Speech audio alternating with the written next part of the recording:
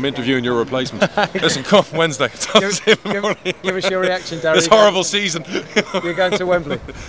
Yeah, I'm actually delighted for the city of Peterborough, including the council, everybody of Peterborough. You know what I mean? Because I've owned the club for a good few years. I haven't been to Wembley. I know the club have before, but I haven't personally. I've been once to see an England game, so I'm really looking forward to 2 trips this year.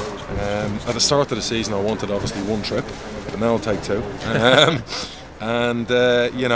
Tonight was I was obviously up in the commentary box doing commentary for TV, and very stressful. Penalty shootout, horrible. I almost wanted to go close my eyes, and plug my ears and then come out and see who was celebrating and stuff. It's just like, don't know if I have the stomach for it, but my players had the stomach for it. Yeah, delighted, really good, really chuffed, happy for everyone. Swindon bottled, didn't they, tonight, your players? You know what, it wasn't their best game. They weren't at it like they were at Leyton Orient, but again, you look at the pitch, you look at the way maybe Swindon played. We had the right ideas of what we wanted to do. I think Swindon did us a big favour, going a little bit, not negative, but they went a bit defensive in the second half, which surprised me because they could have had control of the game. We certainly defensively looked a little bit under the cosh when they were at us, and it allowed us to get back in the game, insert ourselves on the game.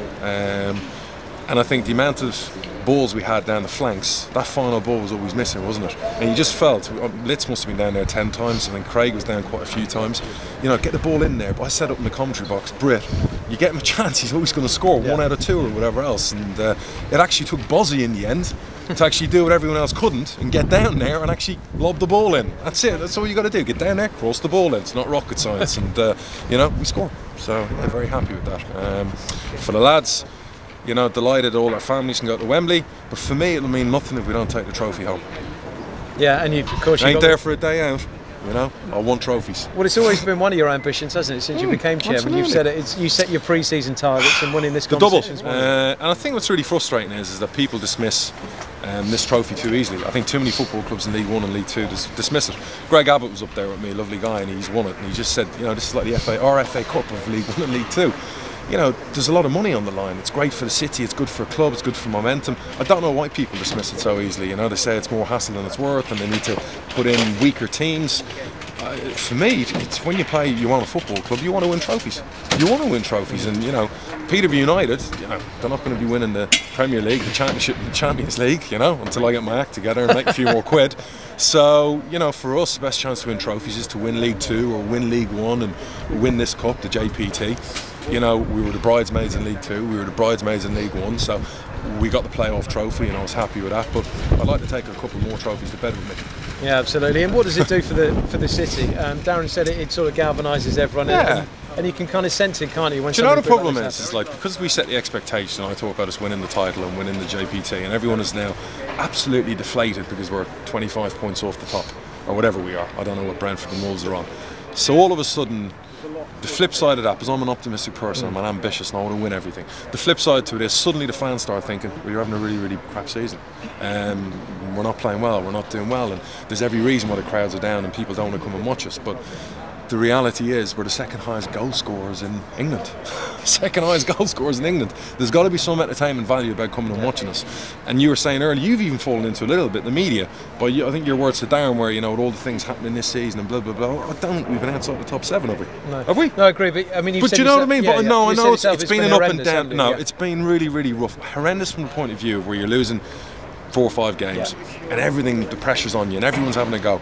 I meant horrendous from the point of view of people having a pop at you. Do you know what I mean? Like, from that point of view, never mind the results, but when you look at it, you're not outside the top 6 or 7. So as horrendous as it's been, as bad as it's been results wise, and I know you guys get frustrated and things have happened and everything else, I think there's a lot of clubs in League 1 and League 2 and non-league who would love to have that kind of horrendous run.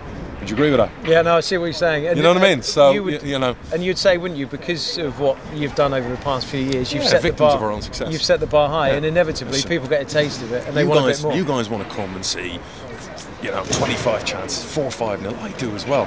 And when it turns out to be a scrappy 0-0, like the game the other night against Walsall, everyone's like deflated again, and it's like, no wonder the crowds are, down and serving up that type of football. But come on. Let's give a bit of credit here, you know what I mean? We knew it was going to be tough coming into this league. But like I said to you recently, I think we're not dead and buried by a long way. We want to get back to the Championship. Of course, I'll be gutted we don't win the league, because that was my aim. Yeah. But I want to get back to the Championship. I want to do it for the city. I want to do it for all you guys. It's not just the city, the fans, and everything. It's even you guys, the media. You know, you love coming to look at a Championship game and report on a Championship club, don't you? Yeah. So, you know, we all want the same thing. And I just think, you know, it's been very what's the word, fractious this season? Yeah. You know, little falling out here and there, whether it be fans, media, whatever. We just don't need to be on each other's side. We all want the same thing. We're not fighting against each other. And I think we got now 16 league games. We got a JPT final, 3 playoff games. There's 20 games left, and we got to make sure that we win as many of the 20 games as we can.